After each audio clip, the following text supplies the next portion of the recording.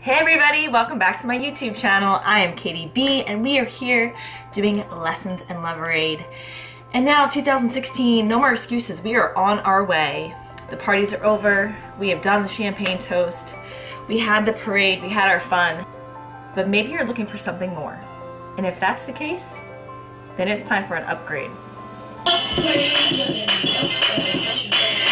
I always call all of us could use an upgrade. If you're gonna upgrade your phone, you're gonna upgrade your laptop, you're gonna upgrade your car, well guess what? It is time to upgrade your life.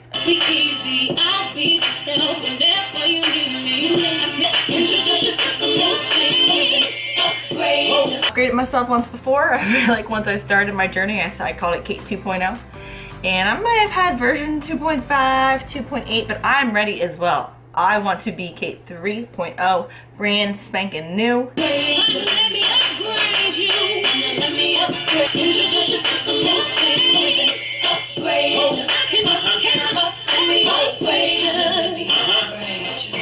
Because while I'm here to share with you my lessons and to connect with you and hopefully help you reach your own goals, the love that I give to you will come right back to me. And it helps me to get myself to the next level as well. Do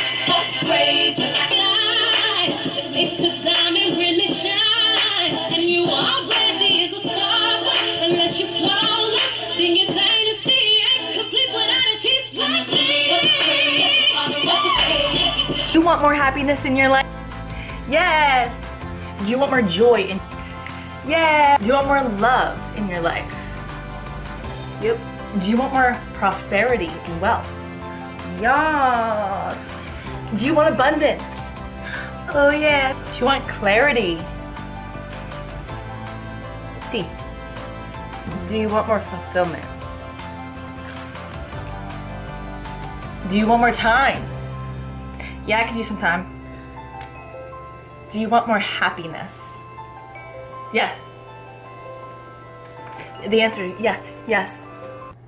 Are you ready to stop sipping the haterade and start sipping the Loverade? Ready!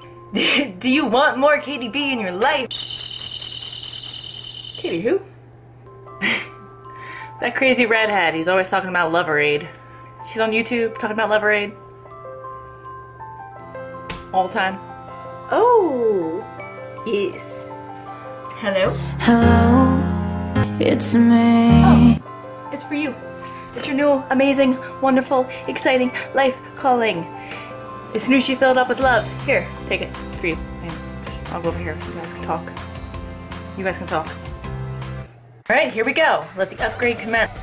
So let's open your heart, open your mind, and let's let the miracles begin. I mentioned having a lot of Katy B in your life because this channel is going to be a lot about me. I think that we teach best through sharing our own stories. So while there will be a lot of lessons and a lot of question and answer advice and lots of tips and tricks, I want to share everything with you that I've learned, I also really want to share my life with you. Because that's what I find the most interesting from the teachers that I follow. I always want to know about where they live and what they wear and what they eat and who their friends are and how they spend their time. I don't know. I just always find that interesting. Especially with people on YouTube. You know, I might be following a fitness girl or a beauty blogger, and sometimes my favorite videos are ones where like they might not even be doing a makeup tutorial. Now granted, I go there for that and that's how I learn to put on my face. But once I've done all of that, the thing that keeps me going back to a certain person is their story, and that's what I'd like to hear. So hopefully you will be open and entertained by my story. I wanted to start off the discussion about the law of attraction because that's kind of how I started my journey. I was raised Catholic Christian, went to Catholic school my whole life. When I got older, I just kind of was very open to all religions. So if you ask me to define myself, I always say love is my religion. I think I briefly mentioned that I used to be a professional dancer. I dance at the nightclubs in Philadelphia and big live events, as well as I co-hosted a program for Conquest On Demand with actually one of my friends for a couple seasons. But I would say the biggest part of my life was I was a NBA dancer for the Philadelphia 76ers for 5 years.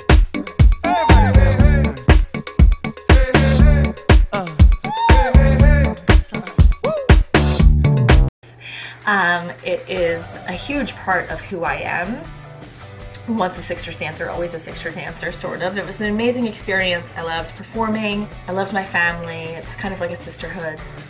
Very good friends with a lot of my former dancers. And one of those really cool experiences that I got to have as a Sixers dancer was to go to this NBA dance convention that they had every year. So girls from different teams from all over the country met. You got to meet them. There's amazing choreographers to bring you numbers back to your team. A lot of people don't realize, you know, there's 44 home games and we dance 2, 3, 4 times a game. So that's a lot of choreography needed for a season, unlike a football season where they only have like 8 games. So our director would choreograph, some of the dancers would get an opportunity to choreograph. Sometimes we would bring in local choreographers or hire other people, but one of the things you did was go to this convention, learn choreography, and bring it back. And the reason that this is all relevant is because the year I happened to go, the directors of this convention had just read The Secret. And I don't know if it had just come out, or maybe it was just added to Oprah's book club, or like whatever it was. There was a lot of energy around it. So they spoke a lot about it. And this weekend was very empowering. It was very girl power. It was very exciting. There was a lot of really good energy, running around. And they spoke about this book, and I was like, what are they talking about? Like, what is The Secret? Like, I don't understand. I kind of just didn't pay that much attention, but my friend was very into it, and I don't know if she had already read it or got it, but then, so we came home and it resonated with me. It was calling to me, so I bought it.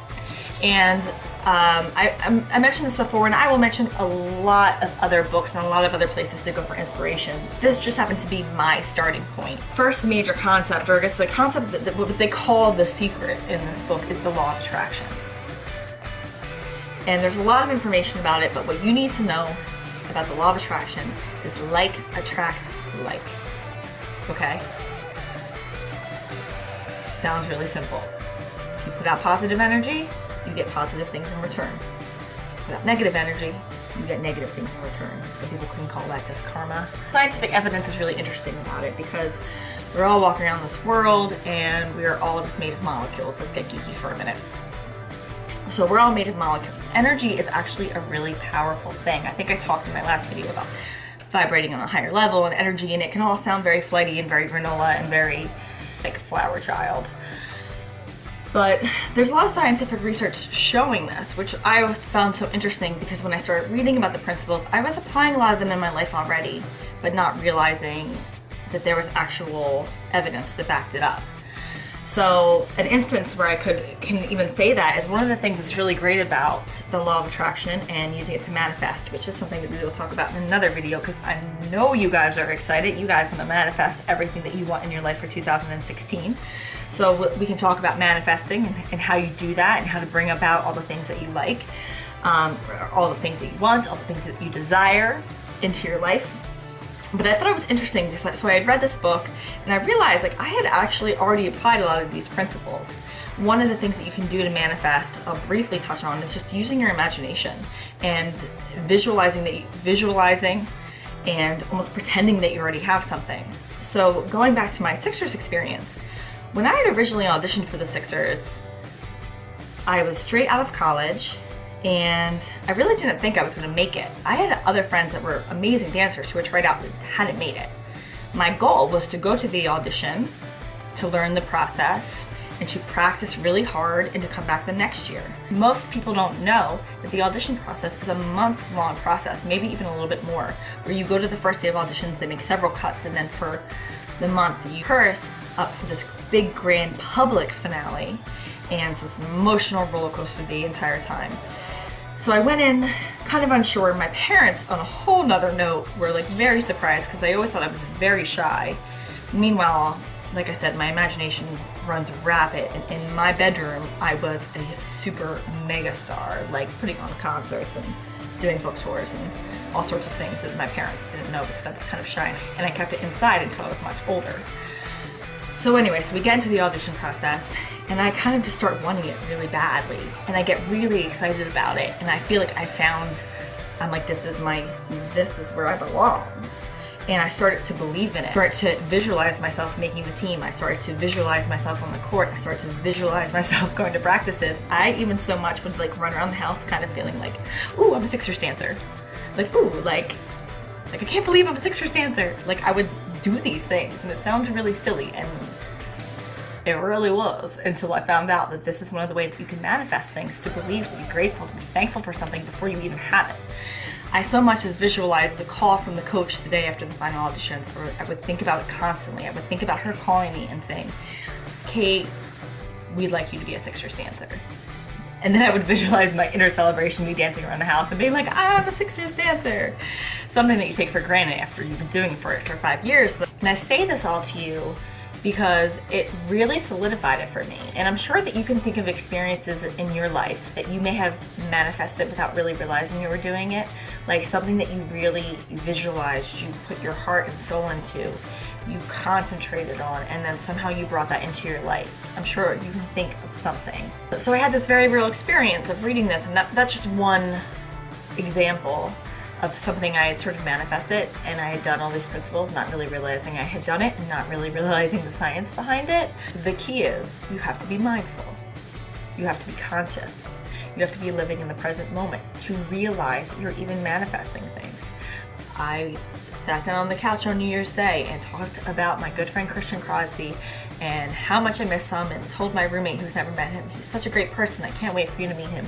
And he called me 10 minutes later. I'm sure you guys have had experiences like that. We hadn't talked in a long time, so it wasn't a natural thing for him, not like your mom who might call you every day. It's like, oh yeah, she called, surprise, surprise. I don't like to overly coincident things. I sometimes think that people are like, oh, it's a sign. Oh, you know, sometimes it is, sometimes it isn't. It's really not for me to tell you. It's for you to figure out in your life like what feels authentic and what doesn't. So like I said, the law of attraction, like attracts like, and I'm sure that you had experiences where you felt this is true.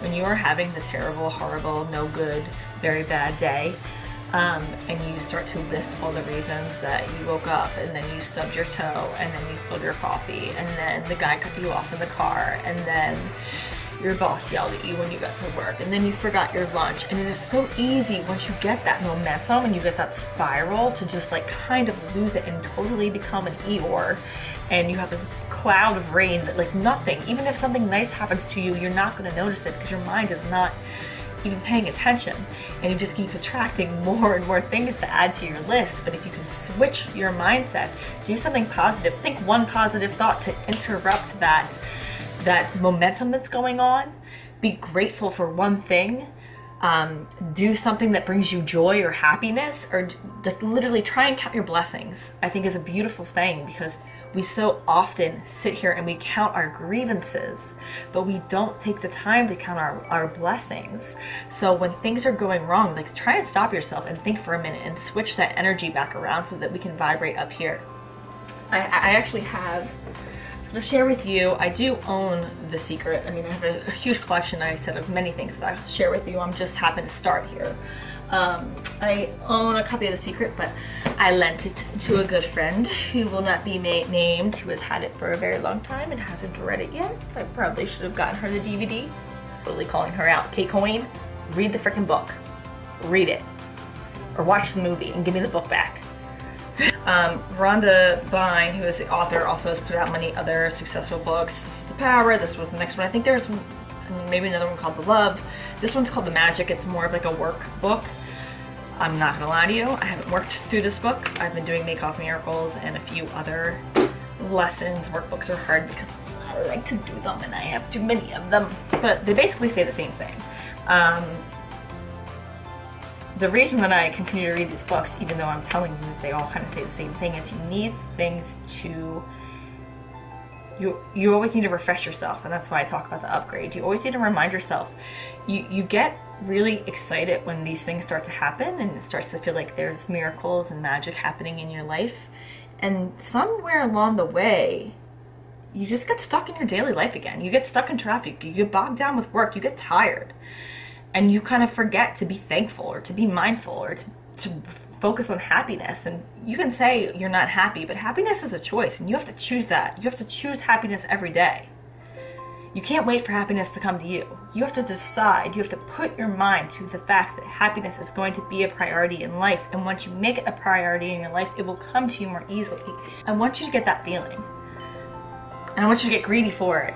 Bill Murray does this really great monologue at the end of Scrooge that my dad had pointed out to me years ago, and it's after he's been visited by the ghosts, and you know, now he wants to live this new, more positive, happy, fulfilled life. And he says, once you have that feeling, you will want it every day of your life, and you will get greedy for it, and I want you to get greedy for it. I want you to get greedy for the Loverade. I want you to get so excited about it and see so many results and see how your life starts to come together in the most magical ways that, yeah, you could do all these other things. You could gossip, and you could yell at that guy who took your parking spot, and you could make all your complaints about the things that you don't have and the things that are happening bad to you and be playing the victim. You could do all those things, but you're not going to want to.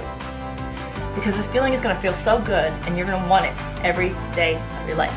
But this is your homework for day one. We'll call this day one, even though we've done a couple other videos of getting to know me a little bit. But this is your homework. I want you to choose happiness for 5 minutes today. I'm not saying you have to be happy all day, because you don't. Because you're not going to be. I don't know if anybody is happy all day, every day. I really don't think they are. Be happy now. Maybe this video is your moment of happiness. That would be super great. Some other advice, call a friend. Call a family member. Someone who makes you laugh really hard. Put on a TV show that makes you laugh. Okay, if you're into murders or scary movies, like, that's a great, but no, that's not part of this assignment. Put on something that makes you laugh. A movie, a sitcom, whatever. Put on a song, not an angry song. Maybe that's what you gotta do to get motivated at the gym. Put on a song that gives you butterflies in your stomach, that makes you want to dance around your house in your underwear. Put that song on. Don't have to dance in your underwear unless you want to. Then you can, because it's fun. Spend some time with a child. Talking to children can really elevate your happiness. Jump on your bed. Go for a bike ride. Whatever it is, find something. And be conscious in that moment. And don't take that moment for granted. Say, okay, this is my moment of happiness today. There's so many things that we're going to do, so many different practices, so many different ways to find joy and happiness and peace and love and all these things in our life. But number one goal is to vibrate on a higher level. You do that when you're being nice to yourself. You do that when you're being nice to others. You do that when you hear a song you like or watch a TV show or all these other things. We want to take wherever we are now, we want to upgrade. We want to take that level, and whether it's through a kind word, a kind deed, being kind to yourself, learning something new, we're going to elevate in 2016. So take that moment today. 5 minutes of happiness, conscious happiness that you are choosing for yourself. And comment down below, let me know what you did. I would love for you guys to inspire each other. I could use some more inspiration because I'm trying to upgrade myself as well. So comment below, like this video, and subscribe if you want to continue lessons with Loverade with Katy B, because I'm here for you and I am ready to upgrade you in 2016, and I am ready to be Katy B 3.0. Forget to be taking some sips of Loverade today. It's so refreshing. It's so nice. This is like big love. Like super duper love. It's like a really big cup. Like, look, it's like as big as my face. Why are you mad? You sipping on haterade? Here, put the haterade down. I have some love for you. It's right here. I will share. I mean, I don't want to share because it tastes good. Sharing is caring. Just over here, minding my business. It's a big cup, and there's lots of room. There's plenty to go around.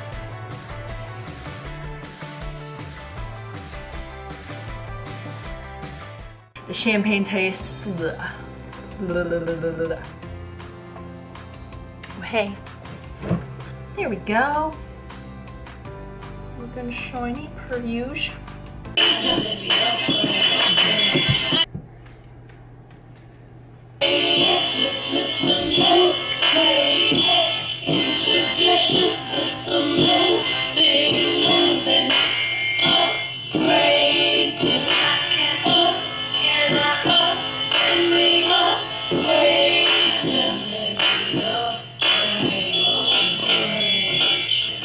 let me know what else you would like to see on this channel. What do you want to know about me?